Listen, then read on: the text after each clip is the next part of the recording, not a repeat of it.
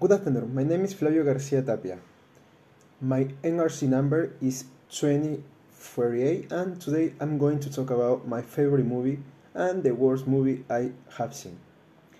My favorite movie is Training Day.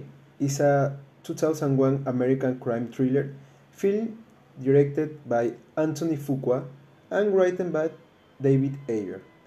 I like it so much because it's an excellent movie about a real situation. The stars are Denzel Washington and Ethan Hawke. Also plays the movie Scott Glenn, Eva Mendes, Cliff Curtis, Raymond Cruz, etc.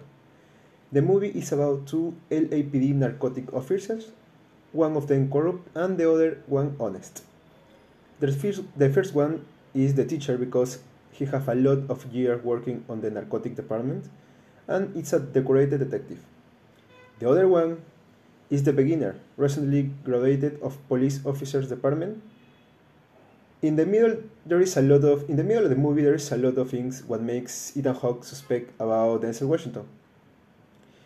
That's why at the end both confront each other because Denzel Washington is making bad and corrupt things.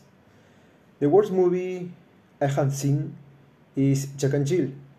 The movie is about two twins of different sex. One of them is a kind of curious and hilarious.